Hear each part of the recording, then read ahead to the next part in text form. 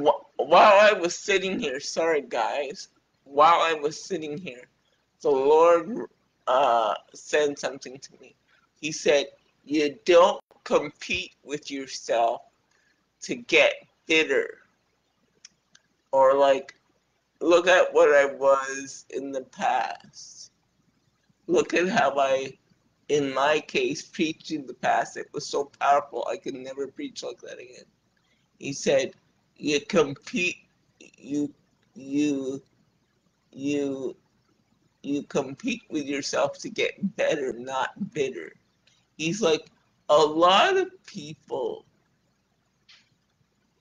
when they look at their past, they get bitter because either like me, they feel they'll never be that way again, and it's time for them to just give up and throw in the towel, or the past was so bad it could never get better in the future.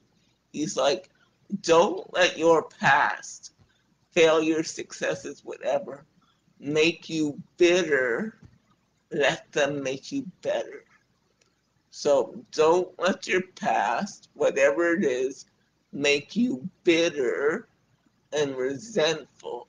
Let it make you better. Take the lessons from your past, positive or negative, and use them to grow.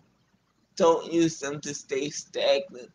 A lot of people use their past and stay stagnant, just stay right where they are. But God wants you to grow through your past, not stay stagnant in your past and just stay stuck there and say, this is how it's always been, this is how it will always be. No, this is not how it will always be. This is not how it's always been. Your best days are not behind you, they're in front of you.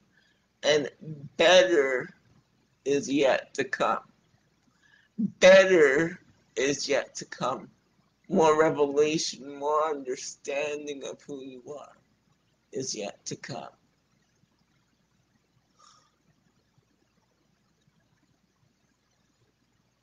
Thank you guys.